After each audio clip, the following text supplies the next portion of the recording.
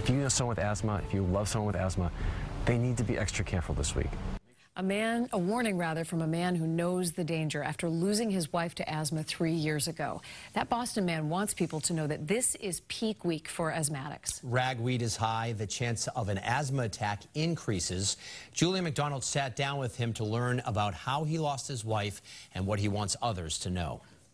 What? Are you recording? Funny and smart and so beautiful and so strong. Exactly 3 years after Laura Levis's death, her husband carries in his heart her love of life. There's no one I've ever met who got more out of each day, more fun out of each day than Laura.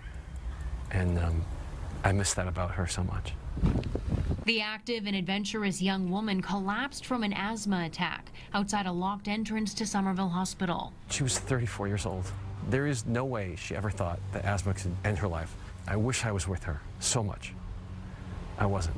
It was only after losing Laura that DeMarco learned his wife's deadly attack came during September's perfect storm known as peak week. The environment was a threat that day. That is the most dangerous week of the year for anyone with asthma. It's high ragweed pollen season, and there are more viruses out there, especially with kids returning to school. Laura didn't know about asthma peak week. I didn't know about asthma peak week. He's made it his mission to educate other asthmatics and their families. Make sure that they have their inhalers with them. Make sure they've filled their nebulizer fluids. Make sure that if they have an attack that they need to tell someone. So that Laura's tragedy might prevent another. That no one else dies the way she did.